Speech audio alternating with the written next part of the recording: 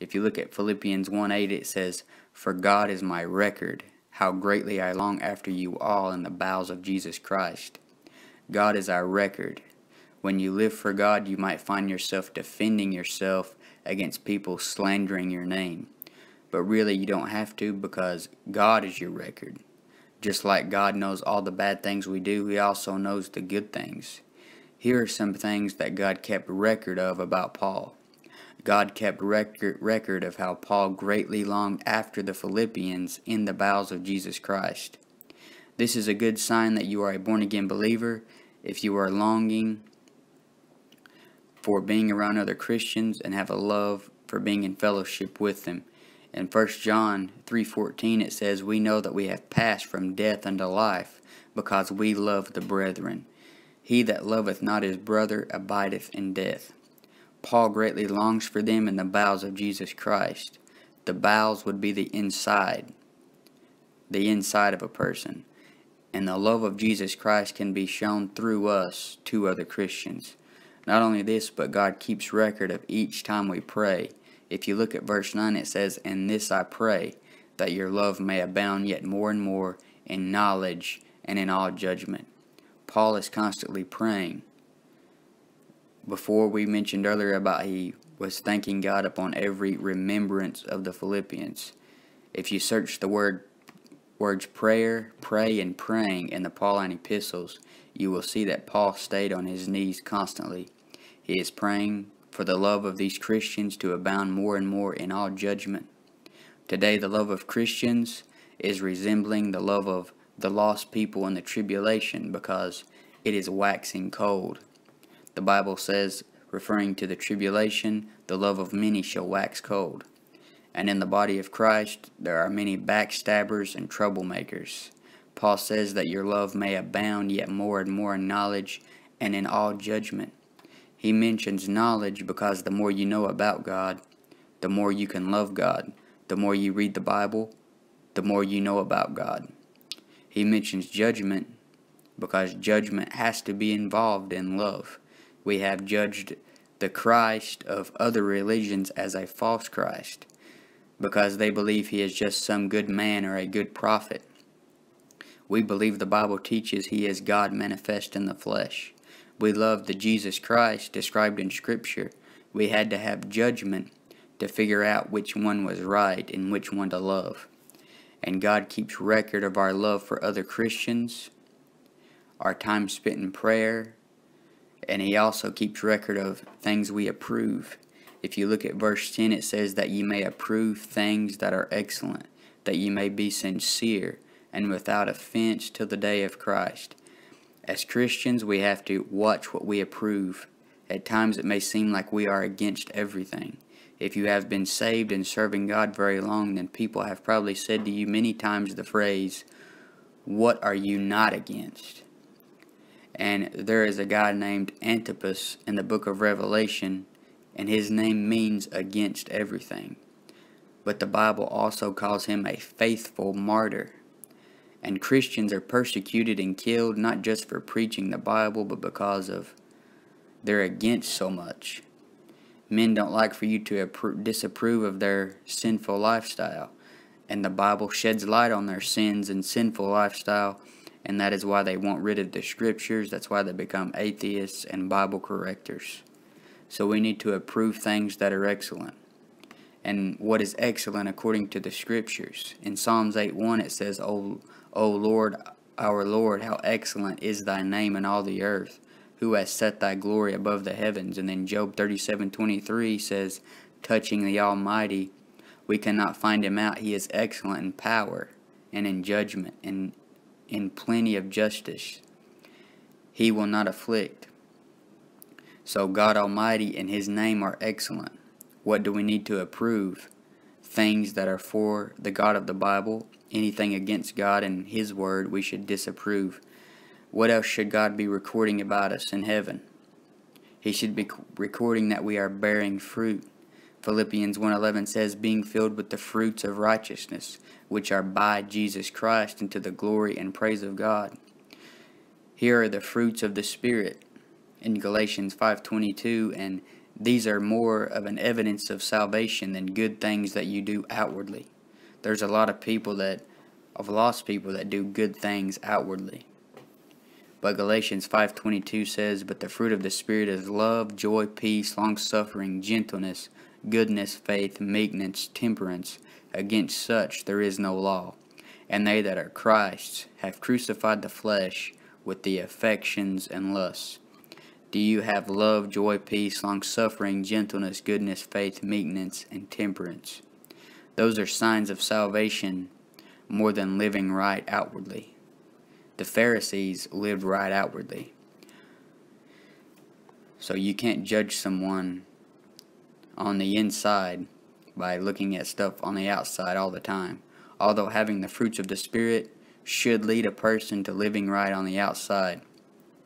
Salvation is spiritual, and that is why you can't just always judge a man's salvation by looking on the outside. Paul says in verse 11, "The fruits of righteousness are by Jesus Christ." Everything we do that is good is by Jesus Christ. Any fruit we produce is by Him. We can only take credit for the bad things that we do. Philippians 1:11, "Being filled with the fruits of righteousness, which are by Jesus Christ, unto the glory and praise of God." Next we see that God needs to have record of us giving Him the glory and giving Him the praise. And many times when men do things for God, they are getting the glory and they want the praise. How often do you watch preaching and you see a guy who is all dressed up and he has pride all over his face, and when he comes in to preach, he gets a huge introduction and the whole congregation claps and even whistles and gives him so much glory. But he's just another sinner, and any message or sermon he has, if it is any good at all, came from God and not from him. And sometimes watching preaching can make you sick because of the haughty spirit of man and their ego. And when talking to some big shot preachers, you can tell they have gotten a big head over being cheered for so many times. But Philippians 1:12 says, but I would you should understand, brethren, that the things which happened unto me have fallen out rather into the furtherance of the gospel. The gospel can spread more after something bad takes place in your life. It can spread even more. And Paul, being in prison, caused the gospel to spread more than it was spreading before. In Philippians 1:13 and 14, he says that my bonds in Christ are manifest in all the palace and in all other places. People were talking about Paul even more now. And many of the brethren in the Lord, waxing confident by my bonds, are much more bold to speak the word without fear. Word got around that Paul was in prison for preaching the gospel, and caused many of the brethren to be more bold in preaching the gospel of Jesus Christ. They saw the boldness of Paul and realized they could have just as much courage and boldness as he was having.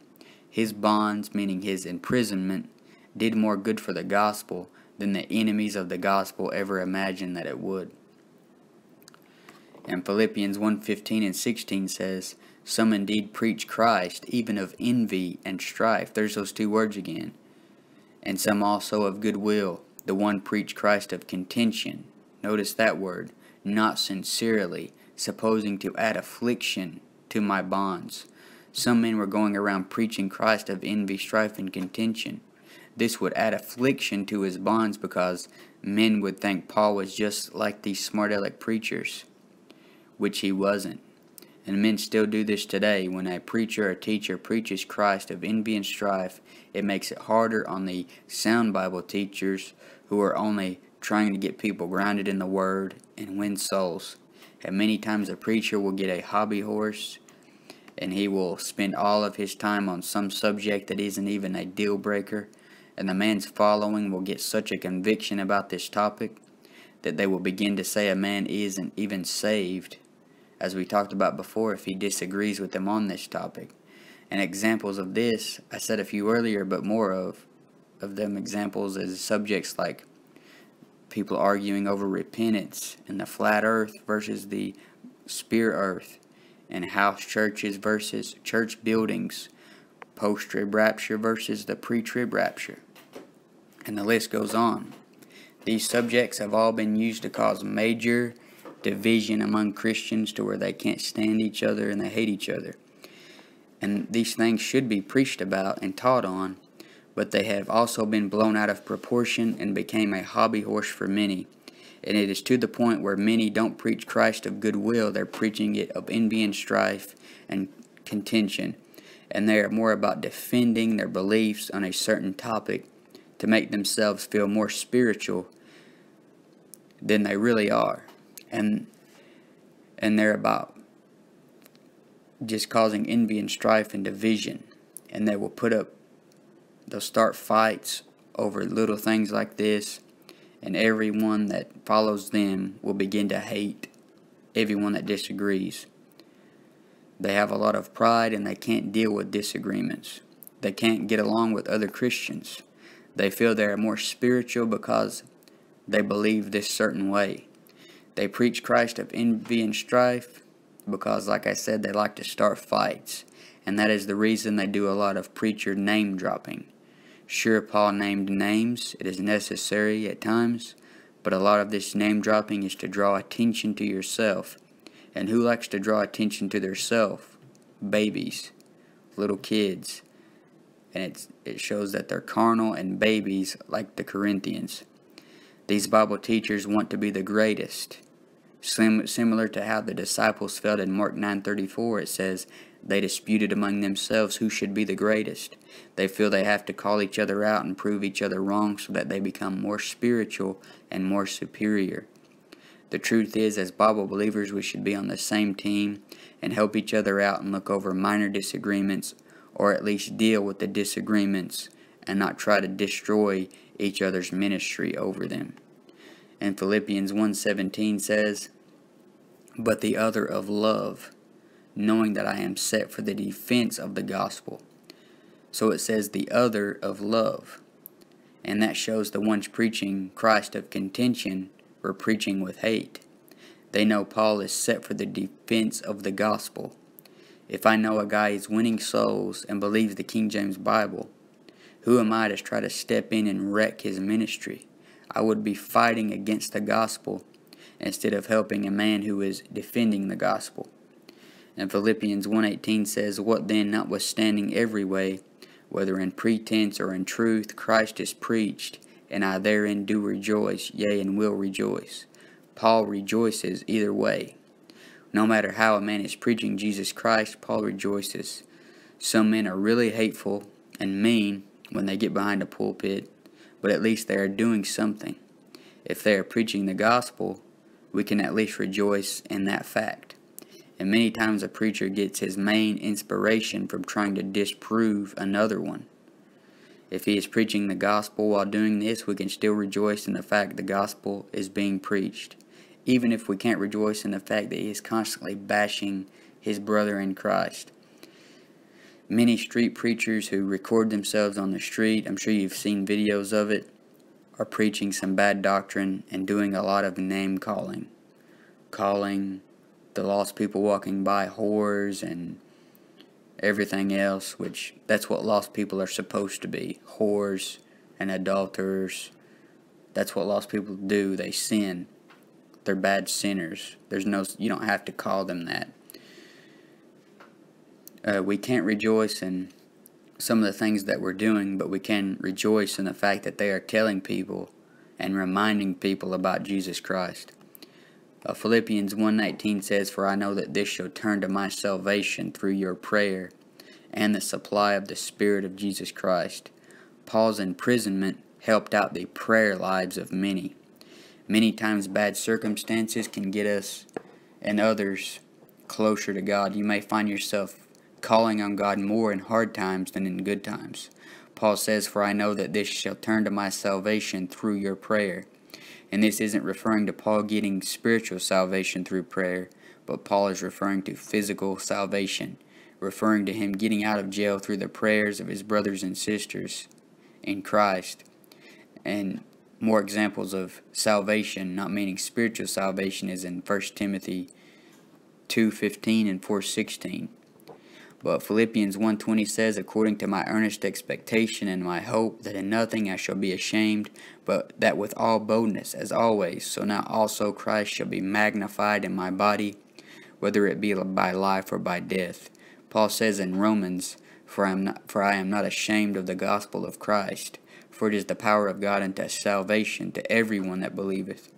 Paul wasn't ashamed of his imprisonment, and that is because he was in prison for the right thing. He was in prison because he was magnifying the Lord Jesus Christ. And this brings us to another point. The Lord Jesus Christ can be magnified during hard times. He can even be magnified during the death of a saint. Notice Paul said, whether by life or by death.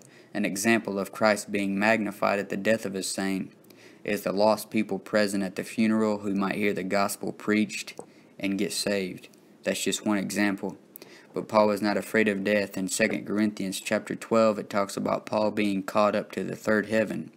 He had seen something that other Christians hadn't seen, and he knew he would be gaining more in death than in life. And that is why he says in verse 21 through 24, for me to live is Christ, and to die is gain. For if I live in the flesh, this is the fruit of my labor. Yet what I shall choose I will not, for I am in a strait betwixt two, having a desire to depart and to be with Christ, which is far better. Nevertheless, to abide in the flesh is more needful for you. He knew he would be with Jesus Christ and walking on gold streets without any more pain or persecution if he died and went to heaven. He also knew there was still a lot of work to be done on earth, more saints to be edified, souls to be saved, and more purpose for him on the earth. It was needful for his converts for him to abide in the flesh. Paul saying, for me to live is Christ and to die is gain, is proof against soul sleep. If he was going to die and be with Christ, then he wouldn't be asleep. Paul had his affection on things above, as he also commands us to have in Colossians 3 and verse 2. And if dying is gain, then you wouldn't be going to sleep. How would going to sleep and being unconscious be a gain? Philippians 1:25 says, and having this confidence, I know that I shall abide and continue with you all for your furtherance and joy of faith. I believe Paul knew he was going to get out of jail and not be martyred for the faith. Yet, just like in 2 Timothy 4:6, he knew the time of his departure was at hand. He was confident that God wasn't done with him in the ministry on earth. God may keep a saint on earth because they are helping saints go further in their Christian walk, service, and Bible study. And there are a lot of men who teach the Bible who bring me joy just by hearing them teach the words of God. And Philippians 1:26 says that your rejoicing may be more abundant in Jesus Christ for me by my coming to you again. Once again, I believe Paul knew he was getting out of jail and coming to see them again. And verse 27 says, only let your conversation be as it becometh the gospel of Christ, that whether I come and see you or else be absent, I may hear of your affairs, that ye stand fast in one spirit, with one mind, striving together for the faith of the gospel. Our conversation, as it talks about in verse 27, isn't just the way we talk, it is our conduct and manner of life. Paul wanted to know that whether he was coming to see them or absent from them, he would hear that they are striving together in the gospel of Jesus Christ. He wanted them to stand fast in one spirit and strive together in one mind. Paul wouldn't be happy with many Bible believers today. They aren't striving together. They are fighting against each other over stupid, non-deal-breaking doctrines instead of helping each other defend the gospel and the King James Bible. One of my favorite preachers, David Hoffman, preached a sermon called 9 out of 10 Ain't Bad.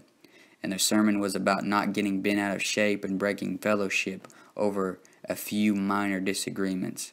I believe this is one of the most needful things to be preached to the body of Christ in the times we are in, and that is why I mention the subject so much. And Philippians 1:28 says, in nothing be terrified by your adversaries, which is to them an evident token of perdition, but to you of salvation, and that of God.